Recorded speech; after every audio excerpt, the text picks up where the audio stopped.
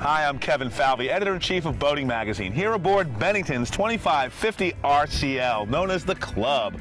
This boat features pillow-topped upholstery, espresso-washed teak accents, and an innovative and accommodating layout that we just can't wait to tell you all about.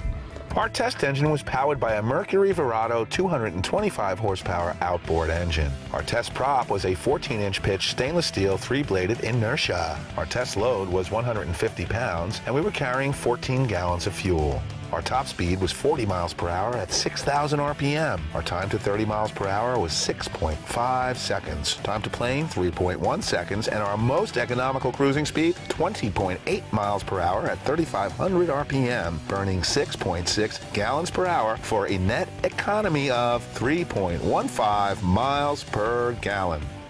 A great way to think about the layout aboard this boat is to divide it into 3 sections. Up here in the bow, Bennington has done a wonderful job. The upholstery is custom both in sheen and texture. Boy, is it comfortable. We've also got movable drink holders. Those double as armrests, and they feature the nice espresso-washed teak accent. The reclining backs of the lounges also have flip-down armrests that incorporate drink holders and more of that teak. There's wonderful storage under the sole here, and a nice detail I'd like to point your attention to is the way they ran the carpet up the base of the seating. That way your upholstery doesn't look torn and tattered over time. Now let's take a look at what's in the center of the boat. The second part of the layout aboard the 2550 RCL that I'd like to talk about is this center section. It's where all the action happens. Now, I'll describe the helm itself in great detail in just a moment, but for now, understand that Bennington refers to this part of the boat as the king and queen seating. Let me tell you why. Here, the captain can sit in this high-back chair in complete comfort and in command. Over here, his mate can enjoy all the comforts from this soft, plush lounge. Now let's talk about the third component of the 2550 RCL's layout. The 2550 RCL is known as the Club, and this aft lounge, bed, sofa, seating area is a big part of why it's known as the Club. Here we've got seating across for 3 people to recline, enjoy, looking forward, and enjoy the day on the water. But you simply move forward, remove the cushions,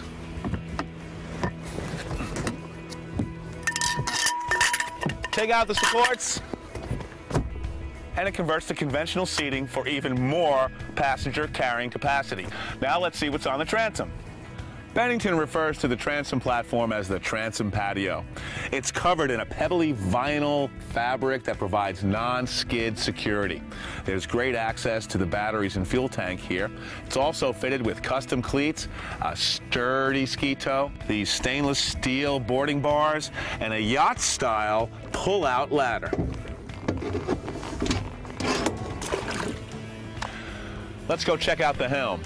My test boat was fitted with the next generation console. This fiberglass console is raised several inches above the deck level to provide excellent visibility. It's also streamlined for great looks, and there's more storage underneath. The seating posture is also different with this console. It's recumbent, leg forward, much like that you'd find in a luxury automobile or aboard a luxury motor home. There's more of that nice teak accent here, and there's a special place that will both store and allow me to plug in my cell phone or MP3 player. With a Verado outboard motor, this boat does over 40 miles per hour. I'm going to enjoy some of that performance right now. For boating, I'm Kevin Falvey.